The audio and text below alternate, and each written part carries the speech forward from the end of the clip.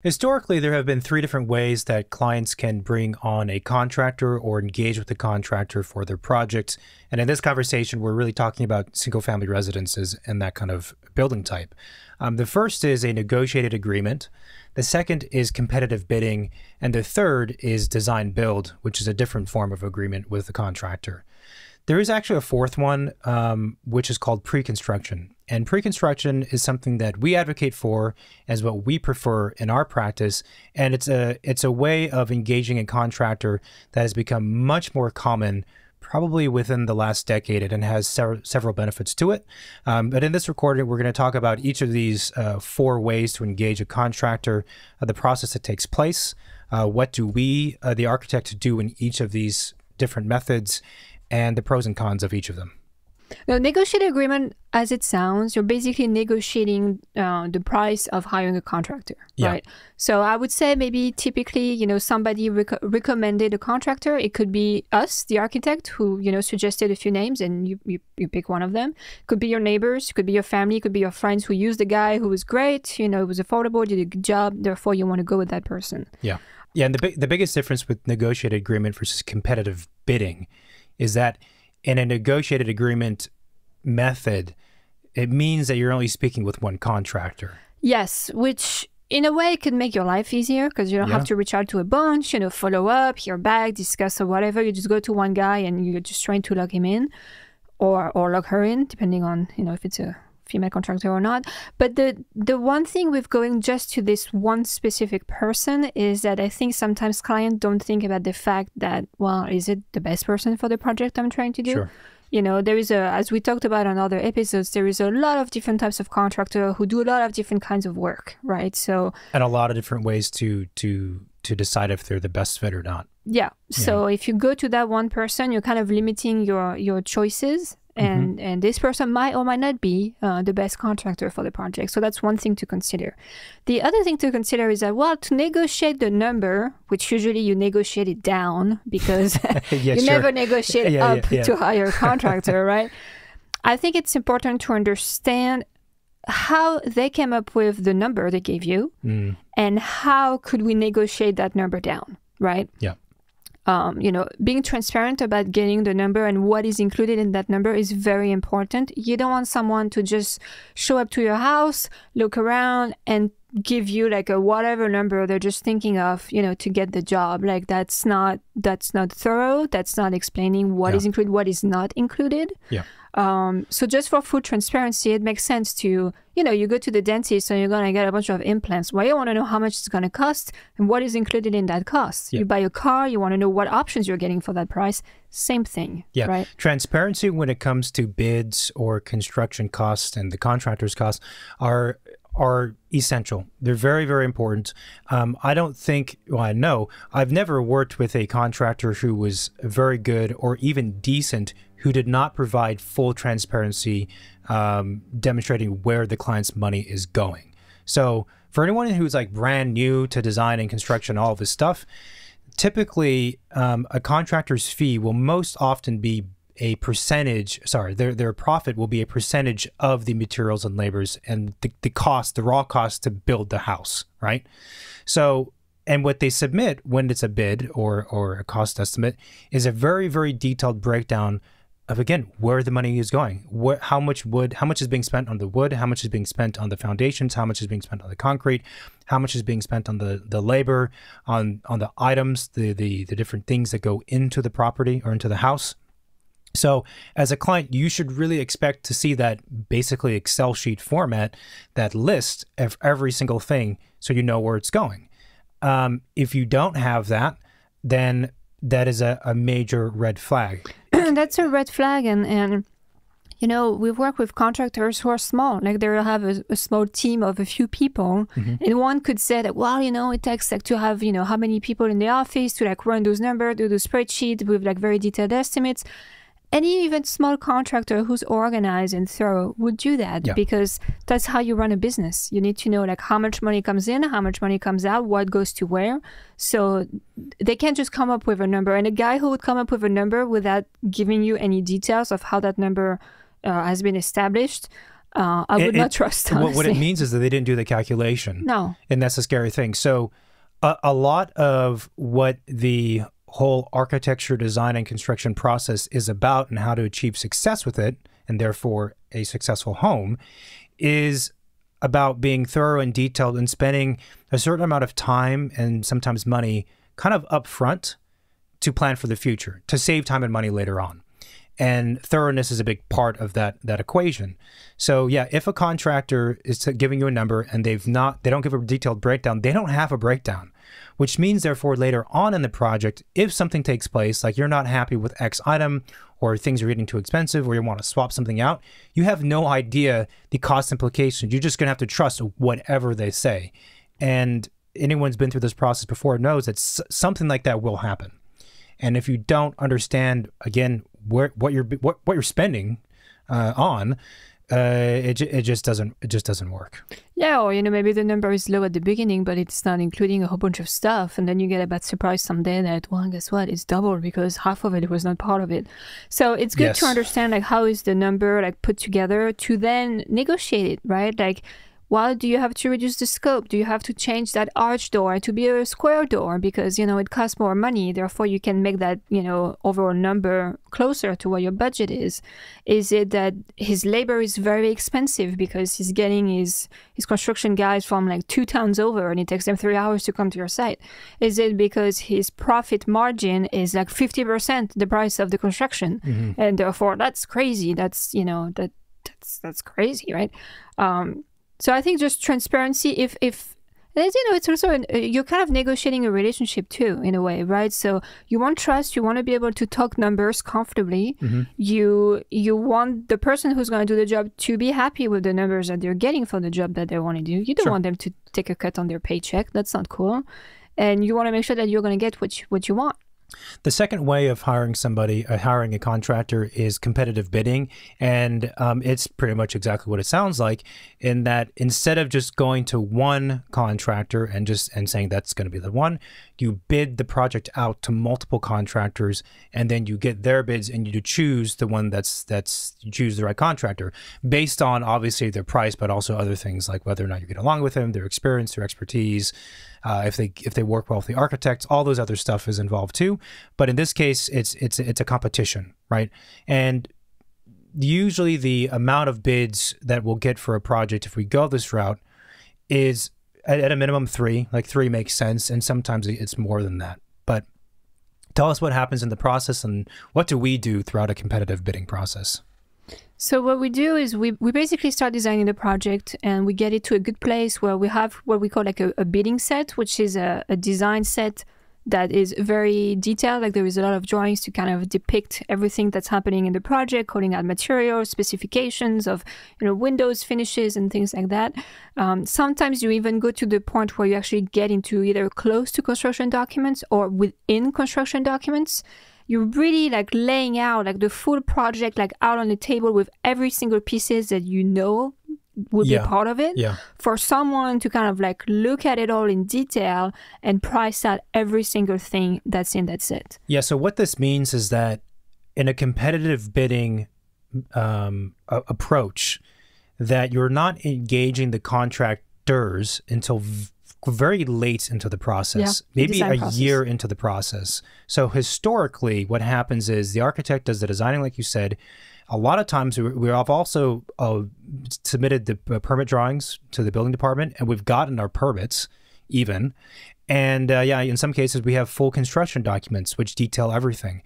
And like I said, that could be, for a large house, that could be a year's worth of work before you have a contractor looking at the drawings. And the reason why that drawing set, the pricing set, or whatever you call it, needs to be detailed is because in a competitive bidding process, the idea is that when you get these bids, that's the number. And yeah, it'll vary a little bit because there's always unknown things that kind of pop up during construction that need to be rectified and whatever. But aside from the unknowns, the numbers you get is meant to be the number. So the document set, the document set that's sent to these contractors for them to price has to be very, very thorough. It's not meant to be like a working session. It's this is the house we're building. Tell us how much you're going to charge us to build it. That's what it means. And the way the process typically works is that you either like the client or us, the architect, will reach out to, you know, like 3, 4, or 5 contractors and basically invite them to bid on the project, right? We then send the bidding set to each of them when the set is ready and tell them, okay, guys, we have, you know, 2 weeks to get your bid. During that time, you can email us any questions. If you want to even go to the site, we can organize a tour of the property if it's a remodel, or like, you know, like just the land if it's just a plot of land that's waiting to get a house built on it. And all of the bidders are invited to those site visits, so they each get, you know, the same information.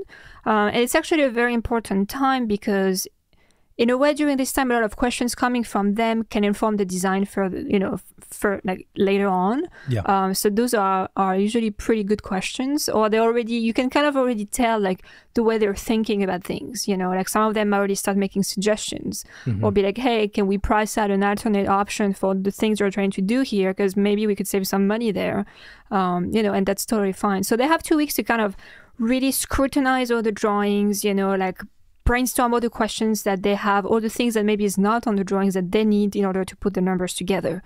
Once it's the deadline, everybody has to submit their bid, you know, usually back to the architect, sometimes back to the clients at a certain date and time.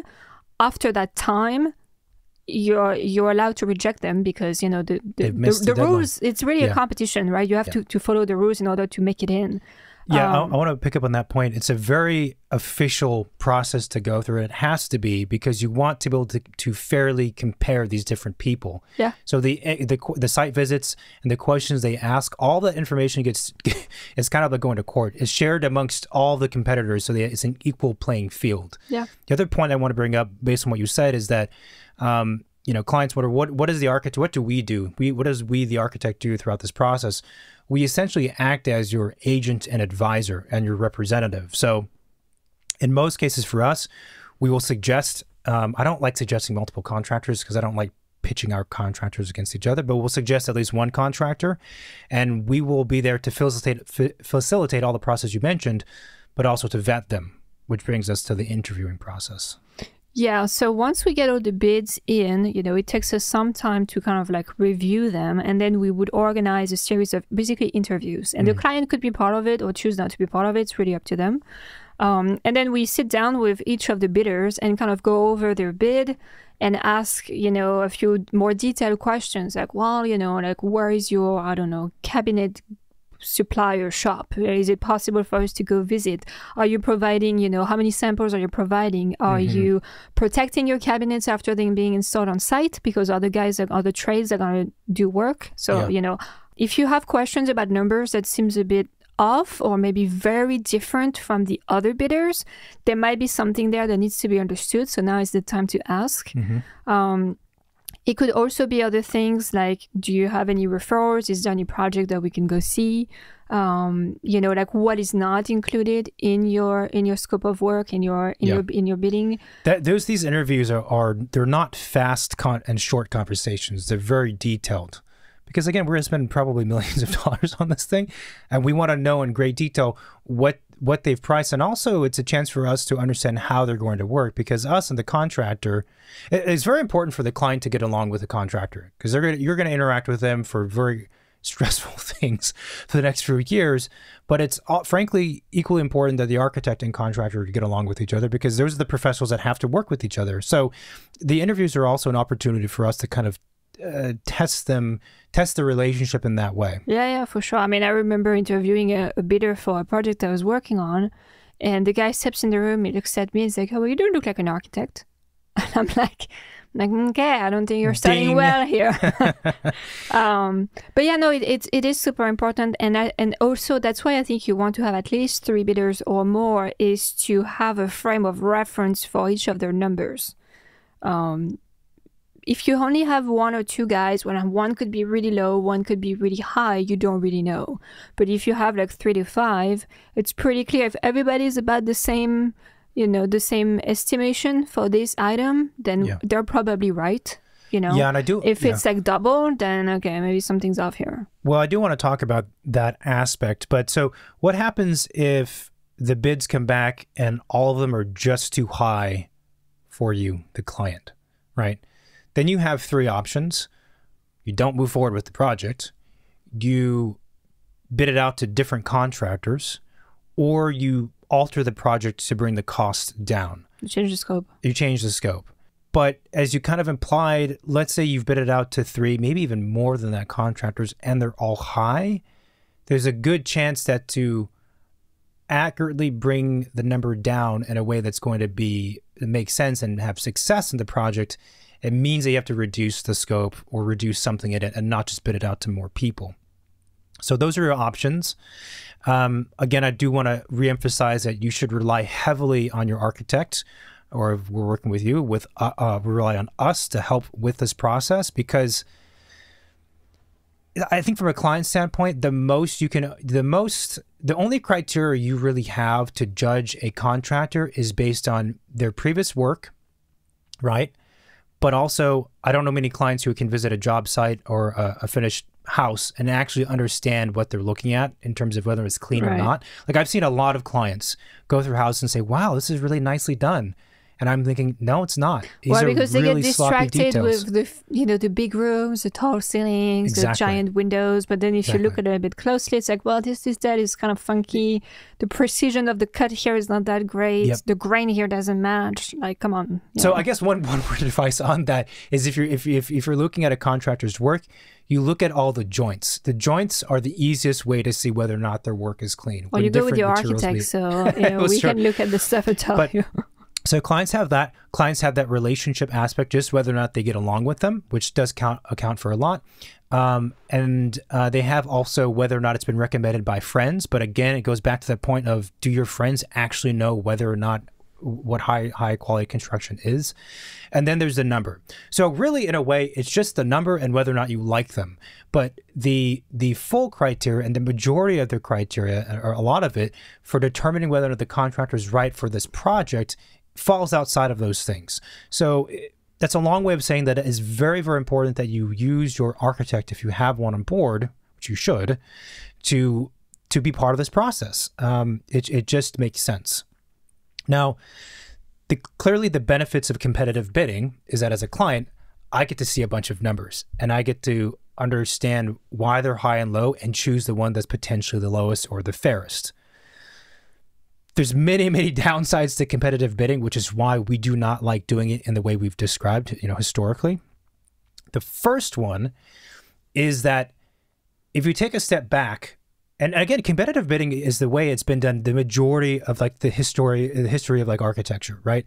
If you take a step back, it really makes no sense that you would work closely with an architect, an interior designer, and designer, whoever else, for like a full year, spend tens of thousands, maybe even hundreds of thousands of dollars on them to design this idealistic, perfect dream home, not have any idea how much it's going to cost, and then send it out to contractors and say, oh, tell me how much it's going to cost.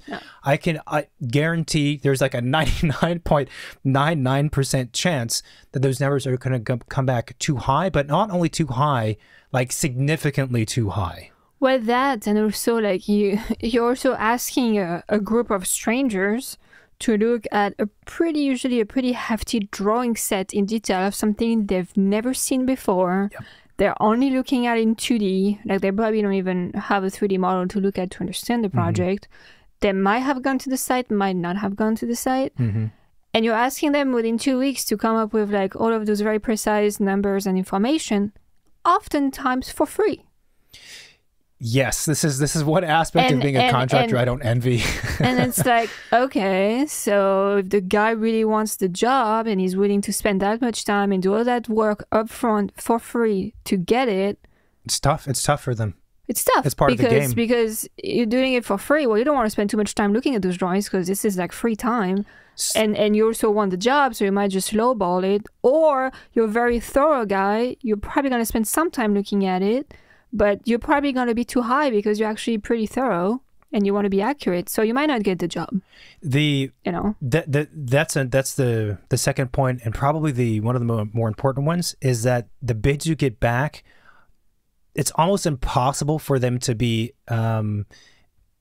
fairly comparable and accurate with each other. The bids will be high and low, not just based on this guy's actually just higher and that person's actually just lower. Not just that, it's that their bidding methods are not the same. Like the set that you send out to them, that we send out, the drawing set, the pricing set, could be 100 pages. I mean, if you imagine large format, 24 by 36, 30 by 48, or whatever size drawings, 100 pages for someone to go through, it's a lot of information. And almost in every instance, if you have someone who bids on the project and they're low by a sizable amount, that means they weren't thorough in their review of the document set. Almost guaranteed that's the case. Almost guaranteed. Or there is not enough information on the drawings for them to accurately price it. So their bid is inaccurate either way, though. Right. Right. And almost guaranteed that the person who's highest, they will probably be the one that's the most accurate and thorough in their bidding and the reviewing of the documents and their bid. Very, very good chance. Now, and of course, it depends on the contractors you're getting bids from. If we're talking about 3 very high level, very established contractors that we all know, then their bids are going to be accurate and you can trust that a little bit more. But if it's kind of like random people, which is what usually happens, you go with one that is kind of a random person, you go with one that your friends suggested, one the architect suggested, and in all those cases, again, very likely the architect's suggested contractor is going to be higher. It could be, again, that they are just higher and more expensive, but most likely it's because they're the most thorough. So that's the problem with competitive bidding, is that a lot of time the client is just going to look at the overall number to make the decision, rather than like, again, how did they come up with that number? Who are they? You know, what are the things that they had questions on or suggestions on? Yeah, and I get it, because the number is always the thing that stands out in everyone's mind as the big, bold, fat text that jumps off the page, and that's all you see in your kind of vision of these contracts. Like, man, this person's another $500,000 and more. What the heck? Like, well, this one was okay, and they're cheaper by X amount. I think we can go that route and be okay. And another kind of words of wisdom is that, and I've said it before on the show, that almost every client thinks that they're going to be that lucky one person who's going to get through the process with some shortcuts here and there. We'll go with the contractor who's a little bit less experienced and cheaper, but I think it's going to work out okay. No, but it never works that way. I mean, if you want the project to turn out well and make some savings where it makes sense and still have everything turn out well, you just need to have the right team. Yeah. You have to have the right team. You have to have open conversation. You have to trust each other. You have to understand the numbers. You have to have people talk about the numbers and see like how you can move things around. Like, it's about being smart. It's not about like cutting corners. Yeah. You know, every single project that we've onboarded or we've heard of who had issues where when people were trying to do things, you know, they're trying to change the system, but no, you can't do that. It's one of the great things about what we do, and one of the reasons why we enjoy it, but it's also the challenging thing is that almost every step you take in the architecture and construction process needs to be taken correctly. It only takes 1 or 2 missteps for things to go very sideways. So you have to be very vigilant is what that means. Yeah. Going back real quick to the first point of, you know, that it's crazy to do all this work and then bid it out and find out that's too expensive. The thing that happens in those cases, again, you don't really have much choice but then to redesign. So now you're spending more money on the architect, on us, to redesign things to meet your actual budget. And that's very, very wasteful. I mean, you're just spending more time and money. The other big negative about the competitive bidding process, which you mentioned, is from the contractor side. It is extremely difficult for a contractor, even the most experienced high-level contractor in the world. It's very difficult for them to come into a project a year after it's already been going and understand what they need to do. I'm not just talking about their capacity to read the document set, the pricing set, and be thorough with it. Even if they're good at those things, it's not enough, because what happens with these projects, which last a couple years or maybe even more, is over time there's this kind of meta knowledge that gets built up, and a kind of implicit understanding of the client, of who you are and what you want and your motives, and also the project, right? And as the architect, if we've worked with you for a year or the better part of a year, producing these drawings and this design, we know you very well. We understand the project very well. We understand that meta information and where we're going. The contractor does not. It's brand new for them. And so this is another point, is contractors really hate competitive building. And in fact, a lot of the high level ones we know, they won't do it because it's just too difficult. The cost of doing the estimate for sure, but also jumping into a project partway through and being fully responsible for, in some ways, the most important aspect of it. It's, it's kind of an impossible task. So in summary, competitive bidding sounds like a great idea, but I think it does have its negatives. Yeah, for sure. The third way of engaging with a contractor, which is different from the others, is design build. We're not going to go into great depth and detail as to what design build is and the pros and cons. We'll do that in another recording. But just give us an overview as to what design build means. Well, design build, as it sounds, is that you hire the same person, the same office, the same entity to do both design and the construction aspect of it. Mm-hmm. So a lot of time these offices would have, architects, designers part of their team, and then of course a contractor, subcontractors part of their team. So the idea is that you could design a project in a more efficient way, basically knowing construction techniques, cost of things from the get-go. So you don't over-design or you don't overspend in the budget, with the way you're designing, and then get the price tag shock after the design is done. You kind of like do both kind of intertwined, throughout the process. Ideally, I know I said we were going to talk about it, but real briefly, there are significant downsides to, quote, design build. First of all, the vast, vast majority of design to build companies are not what I would consider, or anyone would consider, proper design build companies. They're mostly contractors who have some very low-level designers in the office, and they're not licensed architects. Like 95% of the time, they're not licensed architects. And the other issue with design build is there's a lot of times a lack of transparency, the complete opposite of what you would want and expect from design build, which is the detailed transparency of the cost of things that you mentioned. Because everything's lumped into one kind of bucket, it tends to be, especially at the mid or lower tiers of construction, that you just get one number, and like that's the number. Yeah, and what's attractive for clients a lot of times who go that route is that they're thinking, well, I'm getting this number for both the design fee and the construction.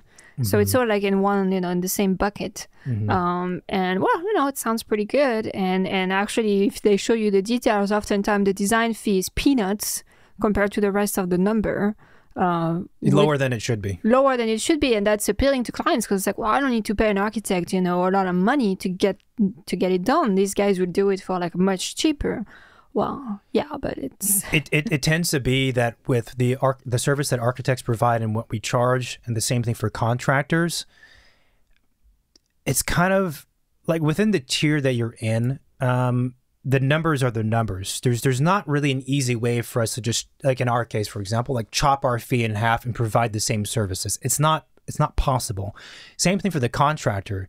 You can tell, well, can't you lower the price by whatever percentage? And they're probably going to say most often, how? I mean, I can reduce my profit by a little bit, but that's not going to make a huge dent. I can't create wood out of air. Like I have to source the materials, and this is the cost of labor. So anyway, I don't know how we got on that, but that's the issue with design build, is that the lack of transparency. So there's really only a very few select offices, design build companies and offices who do it properly, where they have that business model to be profitable and more lucrative, yes, but also because it helps them produce very high quality products and houses. There's very, very few that do that. The majority of them, they do it because it's a more lucrative business model, period. Yeah, they just use the design aspect to kind of like, lure in clients. Yeah. And actually the final product might be built decently, but it might not be super interesting in terms of design. Yeah. So that's the third one. The fourth one, which I mentioned at the beginning, is pre-construction. And pre-construction is technically a phase or a type of service that contractors provide before construction starts. It has several benefits, and it's sort of like a merging of the different methods that we've already described. But basically, the way that we utilize pre-construction is that we engage with and hire a contractor just for pre-construction services. I mean, the client would hire them, but we bring the contractor on board. The client hires the contractor for pre-construction services. So we start with the contractor ideally from day zero. I don't want to work. My ideal process is to not work on a project unless there's a good contractor on board from the very beginning. So two of the main advantages of going with the pre-con services route is that really you get, a contractor on board from the get-go that can provide you estimates at key points of the design, just so you make sure that we're not going off board with the budget, we're staying on track. And even sometimes make suggestions to save money here and there, depending on, like what kind of ideas they can have. The other thing is that they could be also extremely important to have to give constructability feedbacks. They might have some input as to specifications, things to use, where to get stuff, like all kinds of things that they're really knowledgeable on. And that or could the assembly benefit, of like complex things that could be fabricated the fabrication offsite. of things that, maybe are a bit unusual. They might already think about, sometimes you see cool houses and they have like this very unique, I don't know, like stair or whatever that's never been done before, where somebody has to figure out how we're going to build this thing, how we're going to bring it in the house when the walls are built, right? So it's important to have a guy like this on board or a guy or girl like this on board from the beginning, because it might take them months to kind of like think about how we're going to bring that, how we're going to put that together. It's very difficult to ask somebody after your CDs are done and be like, okay, now construction starts, figure it out. And it's a much more collaborative way of working. I do want to be clear, though, that because we engage with the contractor from day zero, it doesn't mean that they are as much involved and as consistently involved throughout the design and documentation phases as the architect. That's for sure not the case. No, they're usually hired for those pre-con services are usually more like a consultant. Someone basically. We would reach out like, okay, now we're wrapping up this phase. Can you look at it? Can we have a meeting and kind of like, give you a run of where we're at? The pre-construction services doesn't mean that specific contractor is going to be awarded the job at the end. So that's something to be very clear of. You can consult with a contractor throughout the design phases and then decide to go with someone else. Now, I have to say, it's not cool because, this guy has been putting the time and effort. It's probably not smart because the guy who's doing the pre-con services knows the project really well by the time it's ready to get built. So you probably want to stay with that person, honestly. Pre-construction services are also not offered by all contractors. So there's no there's no rule, no concrete tests to decide which is a good contractor versus bad. But I will say that, again, the high level ones, the ones that are really good, most of them offer pre-con because they like it and it just makes sense. The ones that are kind of mid to lower level generally don't, right? Because they don't care to do that. They'd rather just bid on it and do it or not do it. But when a contractor is offering pre-construction services, you are paying for it. It's not a free service. No, it's not. It makes sense. It's work. Yeah. And the cost is, again, relatively small compared to the total cost of the project. Some people, again, they look at it like, well, do I need to do this? Can we just kind of get by without it? It's like, you could. It's going to increase your chances of risk and problems. So again, it goes back to the larger philosophy of spend a little bit of money and time now to secure the future. And that's what we're doing. And, we're not talking about projects that are like kitchen remodels. You probably don't need pre-con for that. But like, larger size, more complex project, you can definitely benefit from having an expert that's consulting throughout the design process to get you to a good place to start construction. I would still advocate for using pre-construction services maybe for a single kitchen remodel. It's not necessary. It depends on the kitchen also. But for sure, like a gut remodel, a gut interior remodel, or a significant architecture addition, I would still do it. Because why not? I also think that So how contractors charge for these services varies from one to the other. Sometimes it's a fixed fee, sometimes it's hourly, sometimes it's a monthly kind of retainer, and that's how it's broken down. Other times it's a percentage of the construction, and in some cases also what they'll do is they will eat that pre-construction fee in the end. So if they get awarded the project, exactly. Yeah. So let's say it costs you $15,000 or $20,000 or whatever it is. You'll, I guess, essentially get a $20,000 discount if you go with that contractor. The other benefit of pre-construction for the client is that it allows you to basically have an elongated interview of that contractor to see how well you work with them. It's a test run. You're hiring someone for a very specific task. You're not tied to them past that point. It's very clear what their scope of services is, and if you don't like them or they don't like you, well, you're each free to go your own ways. So, you would rather want to be doing that before construction starts, not in the middle of it. No, for sure. And we were talking about we used the word collaboration a minute ago, and we were talking about how we would engage with the contractor and how often throughout the process. And I do like your idea, the word of consultant. Because it means that they're not there all the time, but that there's an open line of communication. And frankly, this is the approach we prefer to have with all of the professionals on the project, even the engineer, which, as a brief aside, again, historically, engineers are brought on a little bit later in the project. Once you have, quote, the design figured out, then you have an engineer and you say, okay, engineer, how do we support this thing that I've created? Yeah. Which just doesn't make sense to me for, again, cost, design, efficiency, schedule, all of those reasons. As a general, having everyone on board from day zero is very helpful. Again, it doesn't mean that as a client, you're paying everyone full time that entire process. On the specific subject of getting cost estimates throughout. So how that works, again, varies on the project and the offices. The way we typically do it is the very first phone call I have with a new client. And during that phone call, a lot of times it's just me. There's no contractor involved. We will use a construction cost per square foot as a way to gauge very, very, very roughly the feasibility of whatever this thing it is that they're trying to do. Any contractor and any architect will tell you that the cost per square foot way of understanding things is a terrible way to estimate because it's just too broad and too vague, right? But if we're just having a very initial conversation and there's been no drawings, I don't know the site, I don't know anything in detail, it's not a bad way to estimate things. Because if someone says to me, I have a hillside property in LA or in the Bay Area or somewhere in California where things are expensive, it's very steep, there's a bunch of trees or whatever else, I want it to be this exquisite home and my budget is this amount, and I run numbers on my calculator and I realize, okay, you're talking about $400 a square foot.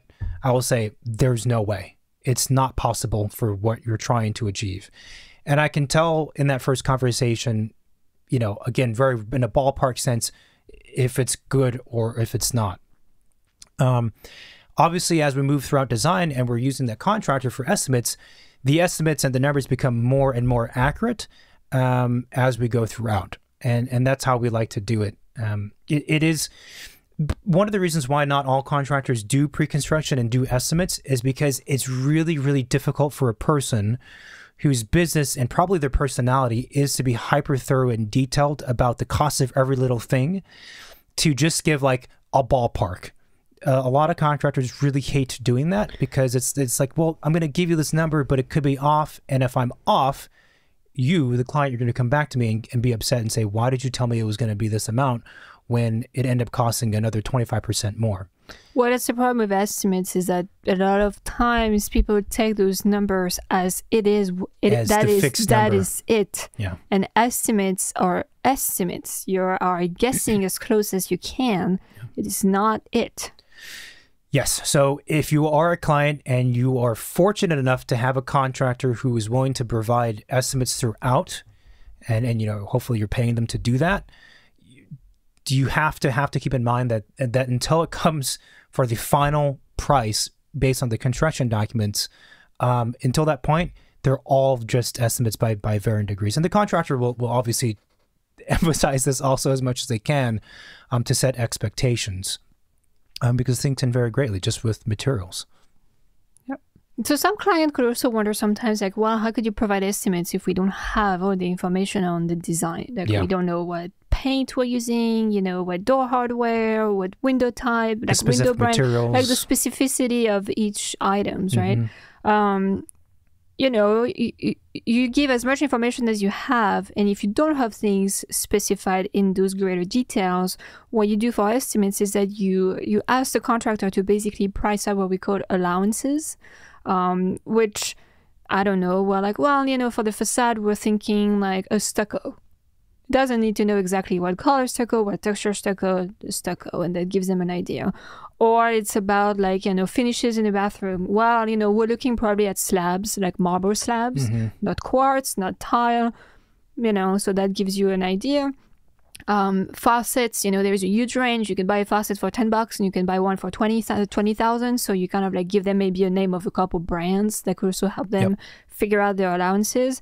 And you want the allowances to be like close enough to what you're thinking the final specification would be like, because the goal is not to like have allowances that are huge if they're like disproportionate to what things are going to be. You want them to be semi-accurate. Yeah, allowances are critical. It's something we do very often, and any experienced architect and builder will have a set and a database of that in their mind. Okay, it's this kind of project. I understand the client. I understand the budget. We're going to specify as an allowance this specific material.